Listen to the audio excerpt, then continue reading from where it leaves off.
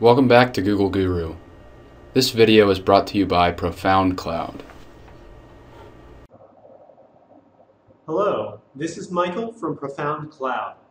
Today, I'm going to demonstrate how to place images inside of Google Spreadsheet cells using the IMAGE Spreadsheet function.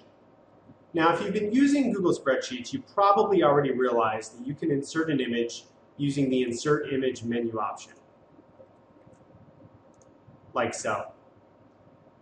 So let's say I was making a list of company names and logos here.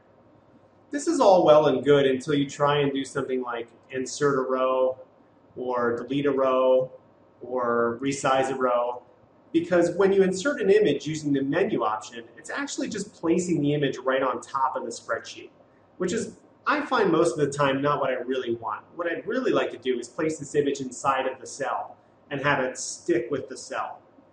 So let me demonstrate how to do that. We're going to use the IMAGE Spreadsheet function, and we want to put the URL in quotes in between our parentheses in the function. I just grabbed a URL from our Twitter logo. Now you can see the difference here.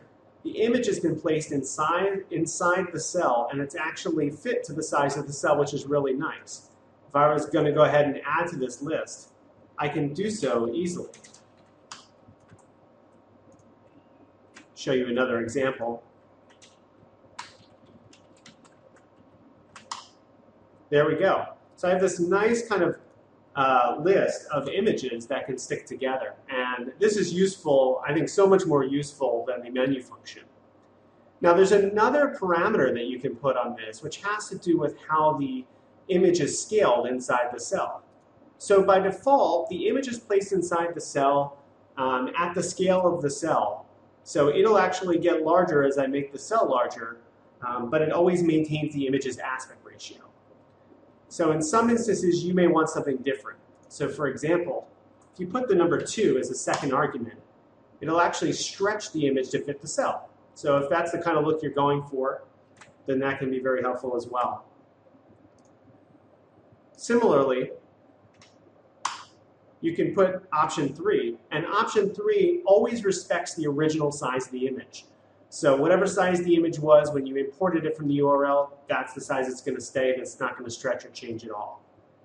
And there's one last option, which is option 4. And option 4 allows you to actually set the size of the image. So let's say I just always wanted this image to be at 50 by 50.